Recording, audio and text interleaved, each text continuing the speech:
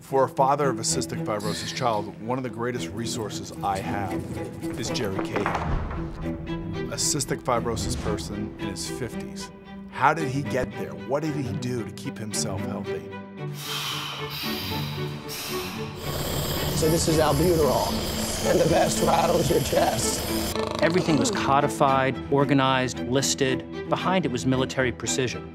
Well, I'm 55 years old with cystic fibrosis, and the life expectancy is 38, and I've been successful with it because of the power of exercise. He's relentless.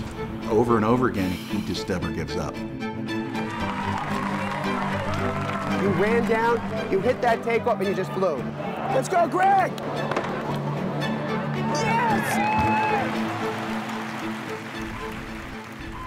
But he was getting more advanced with the disease. Feeling okay? Yeah, not bad. I'm just a little more short of breath.